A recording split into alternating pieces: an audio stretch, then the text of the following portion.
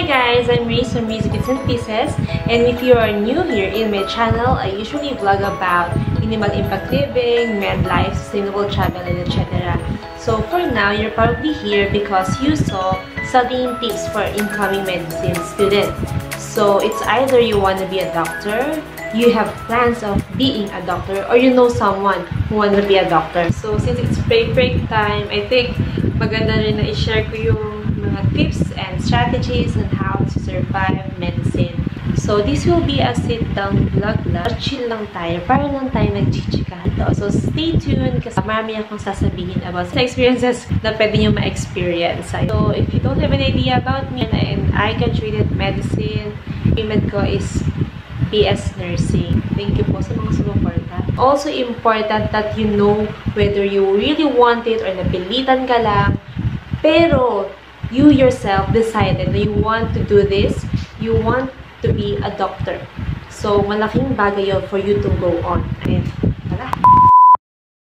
Our third topic is about study materials. So, usual question related to this is, do I have to buy books or okay na ba ang mga e-book or okay na ba yung mga chances, notes, so and so and so. Ayan. Important din talaga yung approach kasi pattern it doon sa prof nyo na nagtuturo.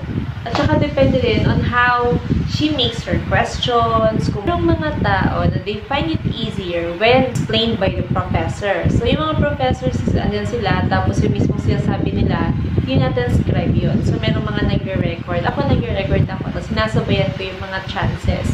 Tapos, if you want to have a supplementary readings, you go for the books.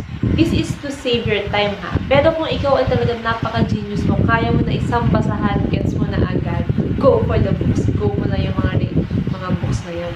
So, as nakakatawa rin kasi talaga yung times na kapag nagbabasa ka ng mga books, ayun, like, parang nakikipag-date ka kay Harrison, kay Robin, kasi sobrang gold. May mga parts na parang, oh, okay. Ah, ito pala yun. So, nakakatawa. So, kapag hina-highlight ko talaga yun neon talaga, parang umiilaw siya.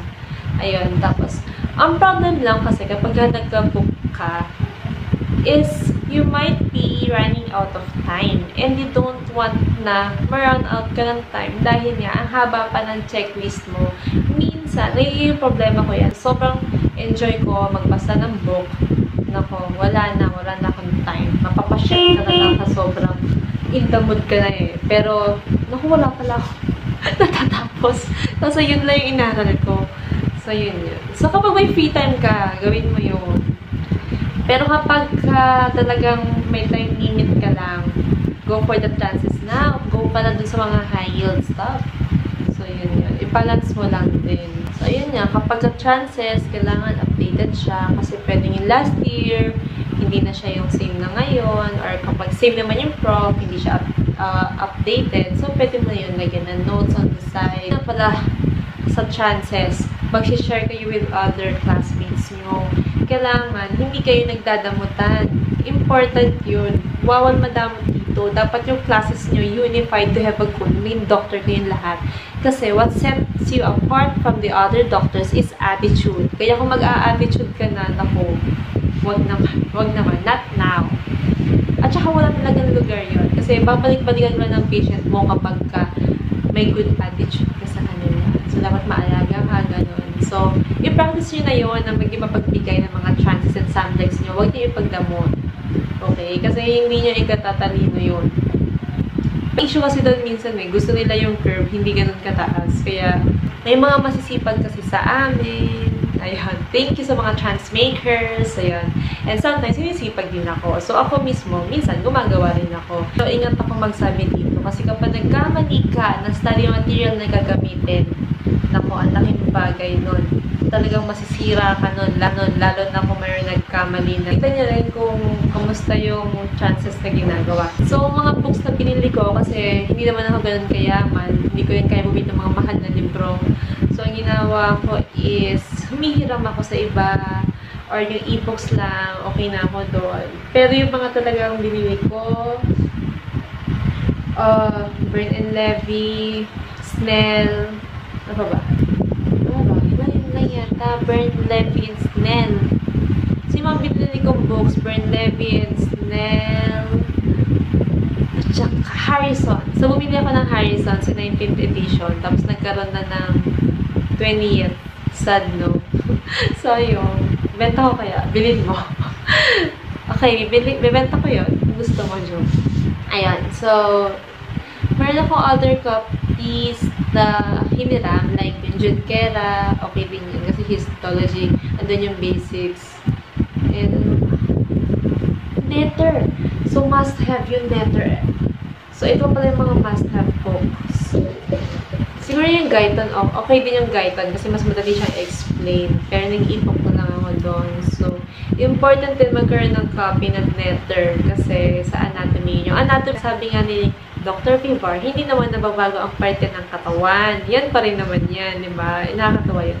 Ang favorite ko kay Dr. Pivar yung sinasabi niya at the end of the exam na you will reap what you sow. In due time, tapos naalala ko, pwede rin pala, kunyari, hindi ka naman bumibili ng books, o kaya ang bigat ng mga libro, ang pwede mong gawin is, you can print the books. Ang naalala ko is yung Robbins, kasi nung simula, wala pa kamahiraman. So, ang ginawa ko is, pinin ko talaga yung first chapters noon, yung mga talagang dapat mong ma-heart to heart. So, nag-print ako nun.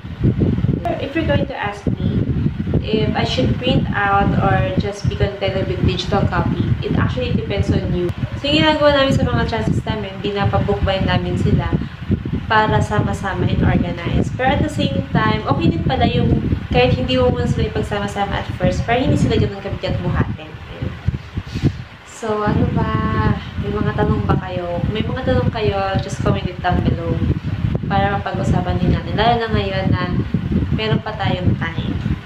Maganda kasi na before you set foot dun sa medicine, medyo may heads up na kayo eh. Kasi kapag para kayong nangangapa pa. Pero in fairness, sa lahat naman, sa umpisa, talaga nangangapa pa. Lalo na yung first exam. Naku. Guys, so I hope you learned about our sharing for today. If you have any questions, you can comment it down below and don't forget to hit like and subscribe. And also guys, always pray to the Lord, believe in yourself, trust the process, and also turn to your support system, your family, your friends, in case baka madurog ka. Just pick yourself up, remember your whys, and enjoy your medicine life. Ayan. Alright, so yun muna for now. And bye! Thank you for watching!